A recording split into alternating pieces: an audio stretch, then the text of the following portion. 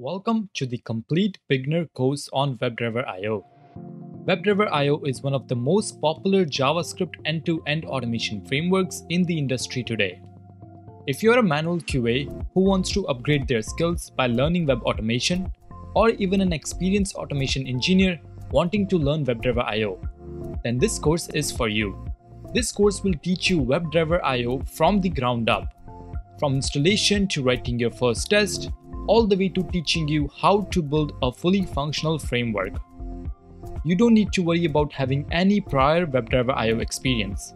I recommend having basic JavaScript and HTML CSS familiarity, and for that reason I have included a refresher on those topics in this course for those who may need it. This course will teach you the latest version of WebdriverIO using the asynchronous mode, which will be the maintained mode of WebdriverIO moving forward. This is important as the sync mode will no longer be supported anymore starting Node version 16. In this course, you will learn the basics of automation with WebdriverIO, including how to write tests, how to work with various web elements, how to write assertions, implement different wait commands, as well as how to debug your test when your test fails.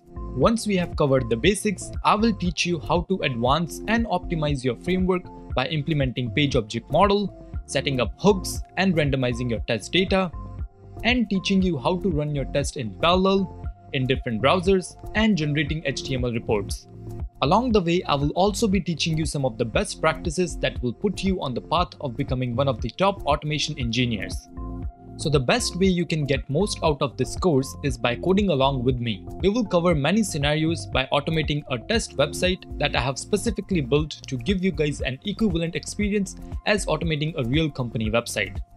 You will also have access to the entire code base so that you can clone the project on your own to work on it anytime you want. This course will also be regularly updated so you don't have to worry about outdated content. As a bonus, I have included common interview questions that you might get asked during a WebdriverIO interview, so you know what to expect for when you go for one. So as you guys can see, we will cover quite a bit here. Now the things I will be teaching you in this course are things I have been doing myself for many years in the industry. So let me introduce myself. My name is Dalpreet and I will be your instructor for this course. I am a SDET consultant and I also run a YouTube channel called Automation Bro, where I teach thousands of people on topics related to testing and automation. I guarantee you that after completing this course, you will be able to automate any website with WebdriverIO. So have a look at the course outline in the next video to take a look at everything we will cover in detail.